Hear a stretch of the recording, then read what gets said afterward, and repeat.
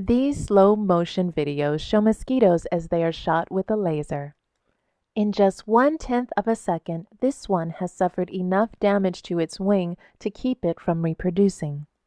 The purple light you see is an ultraviolet laser. Mosquitoes have tough exoskeletons, making them quite resistant to these frequencies. It takes a lot of energy to kill them. Here, the wing has vaporized into a puff of smoke. As we search for the optimal amount of energy required to disarm a mosquito, we sometimes overdo it a bit, resulting in these dramatic overkill scenes. Because the photonic fence will often operate in locations with limited access to power, we want to use as little energy as possible. This way, we won't need anything more than solar cells to run the system. We expect this research will lead to choosing an optimal low-cost laser that we can use to help fight malaria.